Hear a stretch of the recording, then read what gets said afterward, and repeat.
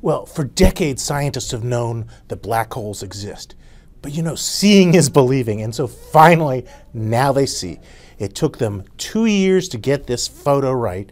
It took 8 telescopes from around the world to coordinate with just the right weather and just the right timing, and the stars literally had to align, and they finally got this image of a black hole 53 million light years away. It's really otherworldly. It's just not something we're used to seeing around here. They sort of knew what it was supposed to look like. But you know, things never look like they're supposed to. This time it looked so much like the theory from Einstein said it would be that some of the scientists thought, oh, this can't be right. It's just too perfect. It's too good to be true.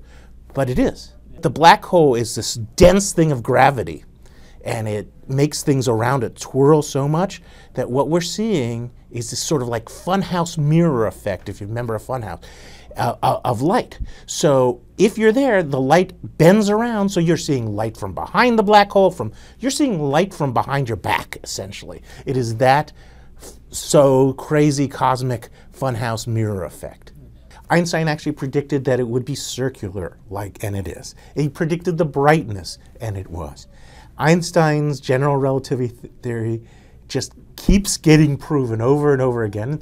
In terms of width, it's about the size of our solar system. It's the entire solar system. This is a big, big black hole. There's going to be a lot of more research on what is going on in a black hole and what is going on just around the black hole in the event horizon.